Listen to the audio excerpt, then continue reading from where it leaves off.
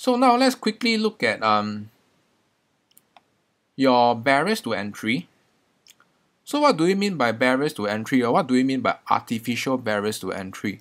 Okay, when we talk about artificial barriers to entry, okay, we are talking about man-made barriers to entry. So in this case, an example of man-made barriers to entry would be government licenses. So in this case, there are certain firms that require government licenses to operate. Alright, for example, telecommunications, banks, alright, all these that require special banking license, okay, special telco license to operate. And without this license, okay, you are not supposed to open this firm.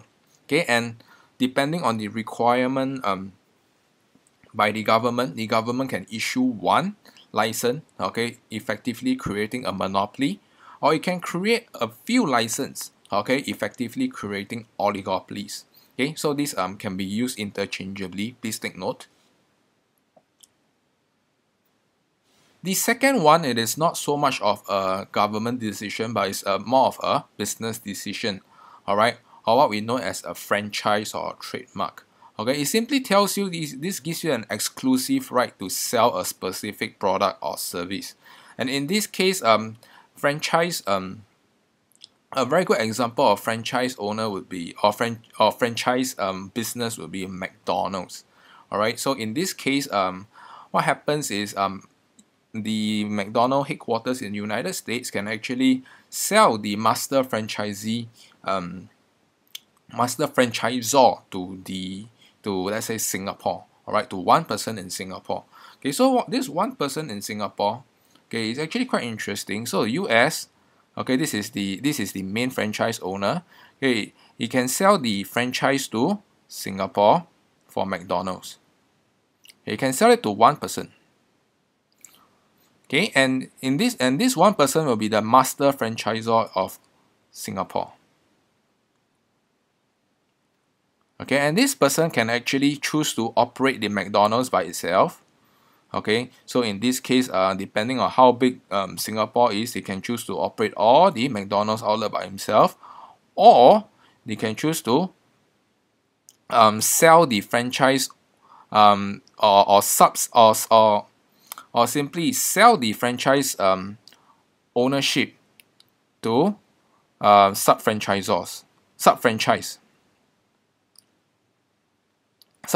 owners. Okay, meaning to say they can actually break down Singapore into various districts like Orchard, Hougang, Serangoon, alright, and they can actually sell these rights to operate McDonald's, okay, to specific individual owners, and they actually earn a royalty here. Okay, and in order for this Singapore person to own the master franchisor of Singapore, they have to pay a fee to United States as well.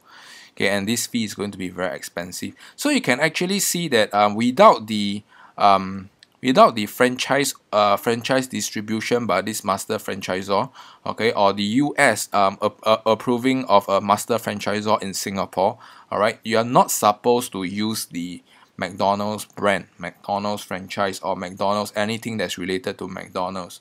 All right, if not, you will get sued.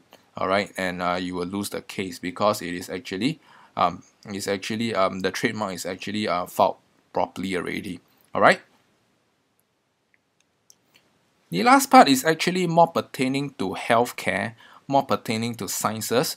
All right, this is what we know as patents and rights. So in this case, one firm, especially medical firm, okay, they can actually purchase a patent for a specific drug. Okay, let's say this firm has actually found a cure for HIV.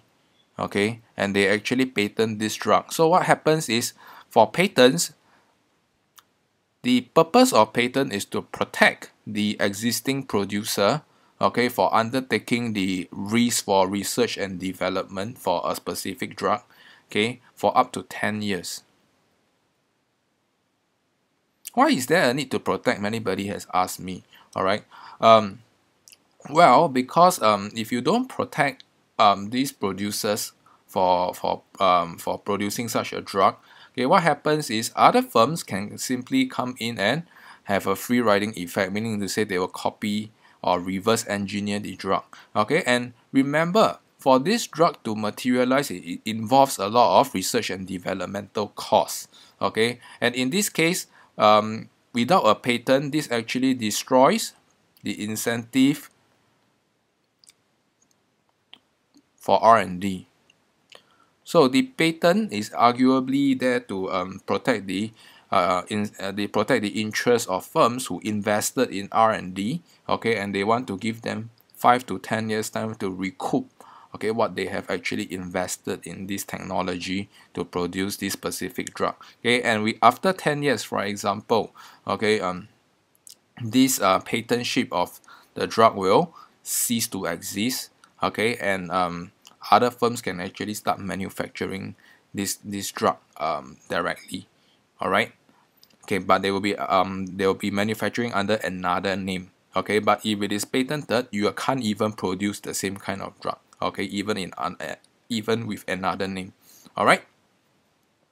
So these are all man-made barriers to entry that I need you to have a good understanding. Okay, because when we talk about market structure, all right, it is all about barriers to entry, all right, and it is all these barriers to entry that actually give the monopoly a high market power.